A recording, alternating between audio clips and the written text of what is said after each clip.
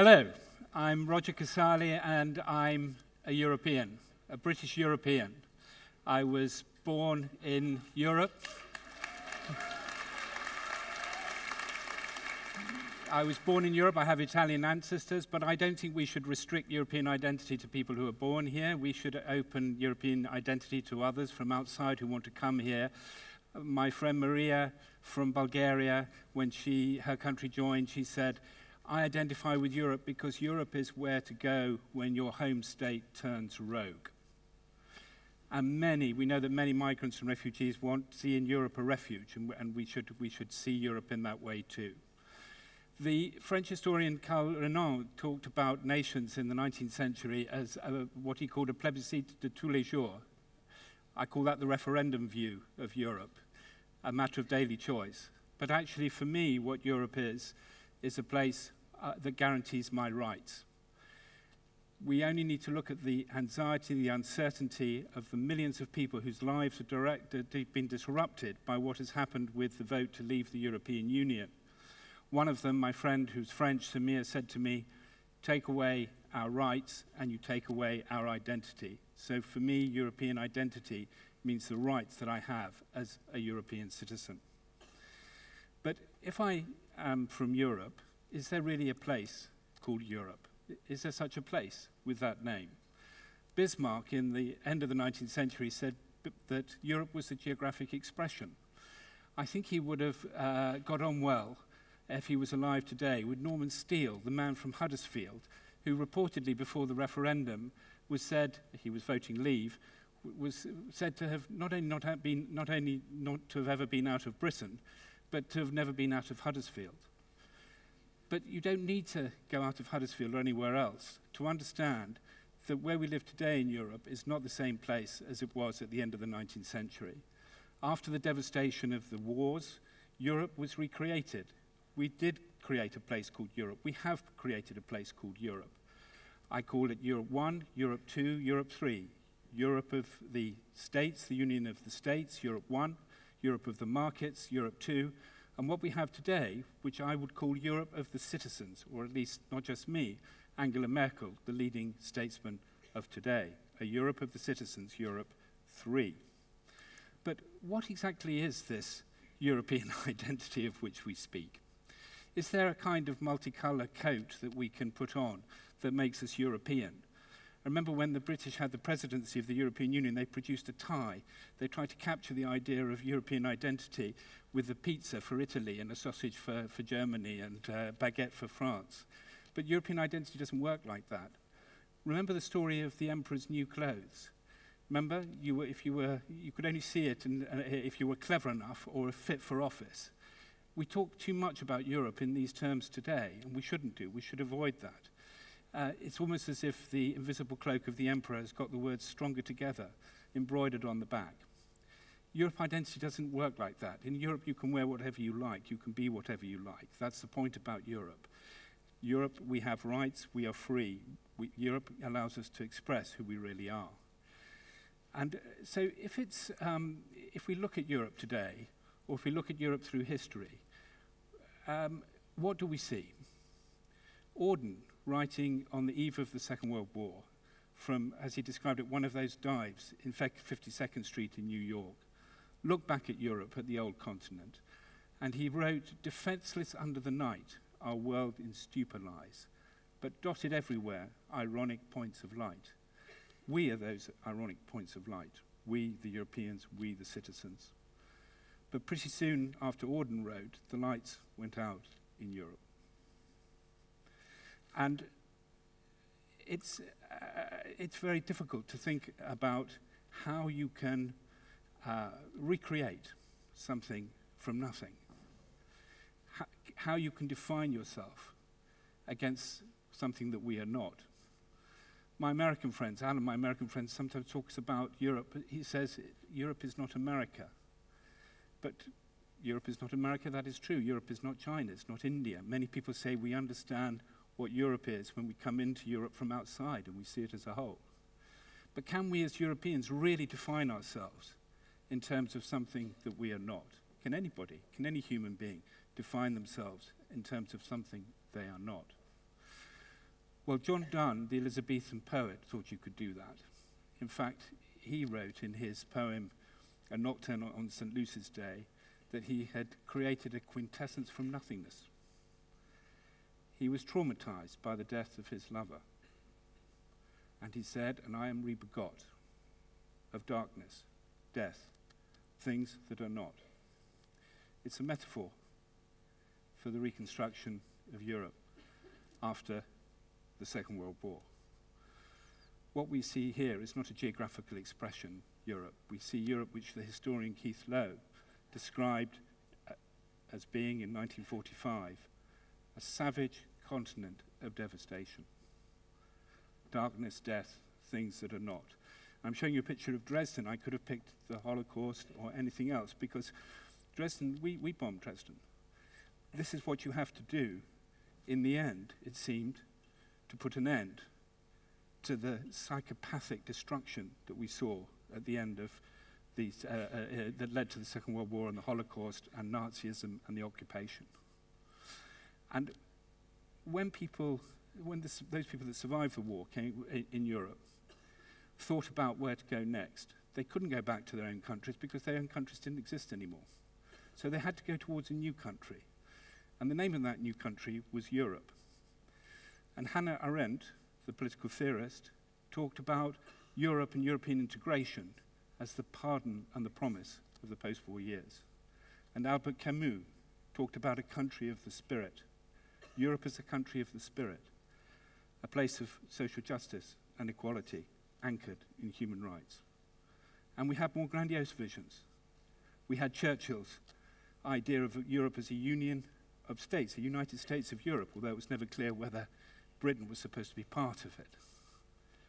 And we had de Gaulle talking about the Europe of nation states, from the Atlantic to the Urals. But actually, the way that Europe was rebuilt, that rebegot itself after the Second World War, was not through these grandiose visions, so much as through the day-to-day experience of men, and they were mainly men, from the borderlands of Europe, from those regions like South Tyrol, Alsace-Lorraine, Flanders, that had been divided and destroyed by being one community and yet divided by national borders. Men like de Gasperi from South Tyrol, who became the Prime Minister of Italy after the war. Men like Paul Henry Spark from Flanders, the Belgian Prime Minister. And the architect of European integration, Robert Schuman, the French Foreign Minister from Alsace-Lorraine. And they understood three things. First of all, they understood that if they were going to create this new country called Europe, borders had to be a thing of the past. And they also understood that if we were going to get on and work together and prosper and survive, we needed to embrace each other as neighbors. We needed to make love, not war. And they understood also that you could have multiple identities. You could be from Alsace-Lorraine and from France, and you could be European too. It wasn't that one replaced the other. And they understood that European identity was a gift. It was something that was an added value, something that was of existential importance to them and their families and to the future of Europe. And they built on that. And out of this understanding, out of this culture, out of this new sense of European identity in Europe One, came the post-war institutions of Europe, starting with the European Coal and Steel Community. And Hannah Arendt, who was not known for waxing lyrical about things, who was a preeminent critic of totalitarian regimes, did write lyrically, did fall in love with the European Coal and Steel Community. We don't fall in love with the single market, but Europe One was something that was existential and it was key to Europe's identity. And Europe, however, was still disunited until 1989. And this is my Europe too. And I lived in Berlin in 1989, and what a joy it was to be alive. And if we look at the people, in fact, if we close our eyes and think about the people in this slide and try to hear what they were saying to us, what they were saying, the message they were saying to us was, "Wir sind das Volk." We are the people. We are the citizens. We are the ironic dots of light. And because I lived in Berlin, I know that the Berlin Wall didn't fall down. It was pushed. It was pushed by as a result of movements like solidarity and civic renewal and the amazing potential of civic society that actually stood up and spoke out and changed the world for good. But soon after Berlin, the Berlin War, the darkness returns to Europe. You have the massacre of Srebrenica. You have terrible things still happening. So just because you're onto a new phase of history doesn't mean to say that the old battles don't need to be fought again. They do. But we did create a different kind of Europe, the Europe that we live in today. The single market gave fantastic opportunity, but it also brought a lot of pain, a lot of injustice, a lot of inequality, particularly evident today. So although we get to a Europe today, which I refer to as a Europe of the citizens, or which you might think of, my friend the geographer, human geographer Dimitris Ballas calls it a continent united in diversity, there are many cracks appearing. Europe won the Nobel Peace Prize in 2012, rightly so, in my view, because it is the existential basis for peace in Europe. But in many ways it has found itself on the wrong side of the argument about globalization. We only need to think about the cracks that are there today, the cracks that we see, not just in terms of the economic and the social injustices in Europe, but also politically. Do we want to have a Europe in which states like Poland do not respect the rule of law? Is that something that we can tolerate in a Europe of the citizens? Do we want to have a Europe in which journalists like Kim Kuciak and his fiancée, who were killed in Slovakia 2 weeks ago, are murdered, and the people who kill them are not brought to justice, are not punished, or Daphne Galizia in Malta? Is that the kind of Europe that we want to call a Europe of the citizens today? Or a Europe in which the European Parliament is still very, very weak? So I think that there are a number of cracks that we can see in the Europe 2 that we have created, or the Europe 3, if you like, the Europe of the citizens, that need to be addressed. And I would even go as far as to say that we are at a moment in 2018 akin to the moment that we were in Europe in 1945 and again in 1989. A moment where Europe faces a choice, an existential choice about the way forward. Do we go forward together to the new Europe, or do we risk falling into the past? The key questions for us will be how we respond to migration. Do we see migration into Europe as an opportunity, which I believe it is, potentially a new Marshall Plan for Europe, something that can not just renew our economy and our society, help deal with our falling competitiveness, but also renew the European soul. We have an aging population, and we have falling competitiveness, and Europe needs migration. Or are we going to close our hearts, close the doors, and see migration as a threat? Are we going to share the economic fruits of European integration? What about a European pension, paid for as a dividend from the growth the growth dividend that is supposed to come from more integrated markets? Perhaps that's something that would be attractive to Norman Steele in Huddersfield and help him also to identify with Europe. Or are we going to fall back to the past, to the black shirts, to the brown shirts, to the nationalists who are on the rise? The answer to that question lies in our hands. Hans Christian Andersen, apparently, in the story The Emperor's New Clothes, added as an afterthought the child in the crowd who cried out, "The emperor's got no clothes." It was a cry that changed things.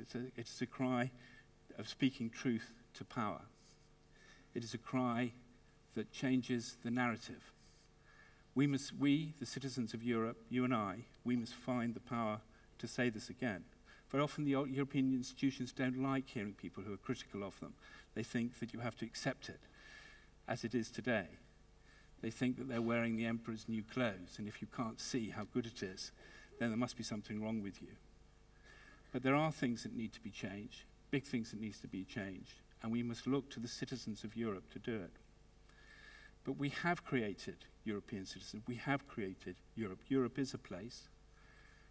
Europe has citizens. We are citizens. We are still citizens of Europe. We have our rights to free movement, our rights to speak out.